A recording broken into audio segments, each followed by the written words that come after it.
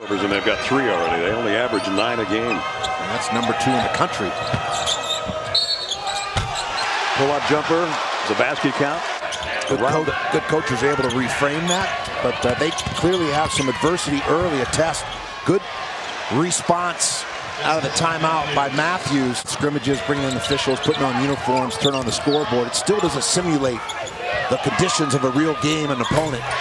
That'll help the cause. Three-pointer goes ahead with a rebound. The speed merchant. Boy, they are. The drive against Wagner and 1. 46 remaining in the half and a chance to add a free throw after this timeout. The statement here early is, we're not a mid-major. We're coming here to win some ball games. Wagner, nice pass. That's the best touch he's had. It wasn't him scoring, but it was Charles Matthews. This is the best touch he had. As we said, got it in the high post and found Matthews. He'll take it all the way in with a left hand and chance to make it a three-point play. It was a good trap. Nice scoop inside.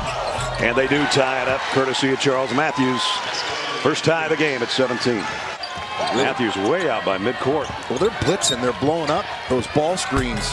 Michigan's first lead courtesy of Abdur-Rahman's 3. And title win over Purdue.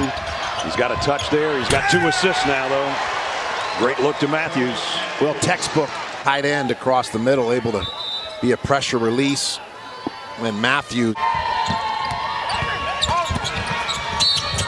And 1 for Abdur-Rahman.